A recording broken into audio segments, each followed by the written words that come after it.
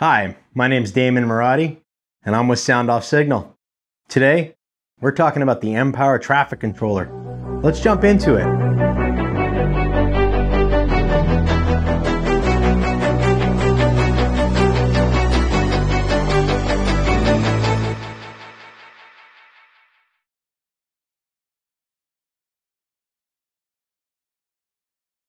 Okay, so we're back. We're going to be talking about the mpower traffic controller today.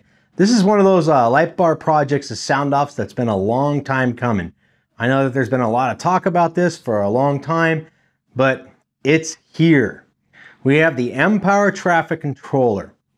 It uses 6-inch mpower modules out of the light bar, so that's those high-powered wide-angle modules that are coming right out of that light bar, and you can get it in several different sizes, ranging from like 4 modules all the way up to 10 modules wide.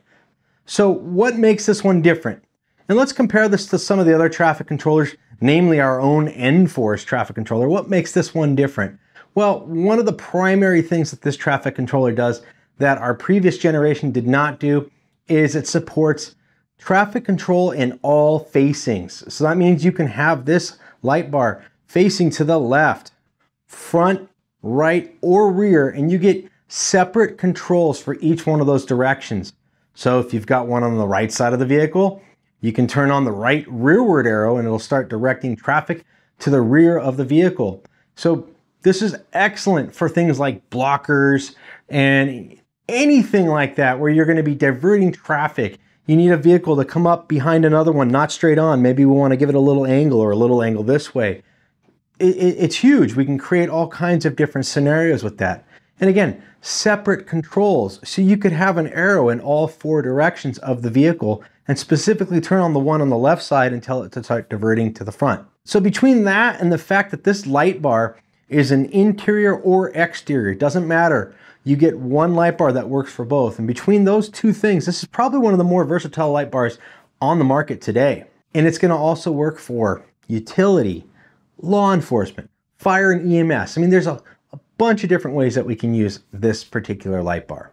Now, in addition to these new arrow functions, you're also going to get warning function control for each side of the vehicle. So we already had front and rear, right? We've always had that. And that's been a fight for a lot of you out there. I know it has. You try to figure out, how do I get that nFORCE traffic controller to sit on my push bumper and respond to front commands? Well, this takes care of that for you. But we've never had left and right controls. These are specific controls for inboard 1 through 5 on each side of the vehicle, and we can turn them on separately. That's pretty cool. So what's that mean for you? Well, it depends. If you're a utility worker, you can get amber, you can get white. If you need red or blue, you can order that too. We even have green. Let's go into law enforcement. For law enforcement, one in the rear window. We've always had that, but now you can stick a separate one up in the front push bumper or something like that. How about fire apparatus? Well, with the ability to go 10 modules wide, you can put this on the side of an apparatus. And you now have a 60-inch wide, high-powered light bar with all kinds of SoundOff Signal functionality built right into it. So let's think about that for a second. Red warning, amber for traffic diversion, and again, put that on the side of a blocker and you get that. And white for scene, 60-inch wide scene light bar. And here's the thing, a 60-inch light bar is not always going to work for you. Maybe it's too wide, maybe the pump panel's in the way. Well, if that's not going to work, we make this other version that's a split 8. And now you can put 4 of them to one side and 4 of them to the other side of the side, or 4 to the rear, 4 to the front. And they can kind of clear the pump panel and things like that. So there's always going to be that solution as well. And again, this is one product that's going to do all of this. So let's talk about the wiring for a second. Out of each one of these bars is a 6-inch pigtail that goes into a plug. And the plug connects to an accessory harness that you can order in whatever length you need. So if you need a 3-footer, you can order a 3-footer, you can order a 15-footer, or you can order a 25-foot harness. And in that harness is 3 wires, power and ground. Those hook up like normal. And that 3rd wire is a data wire, and it's going to hook up to your breakout box. And this particular light bar is going to use our newest universal breakout box.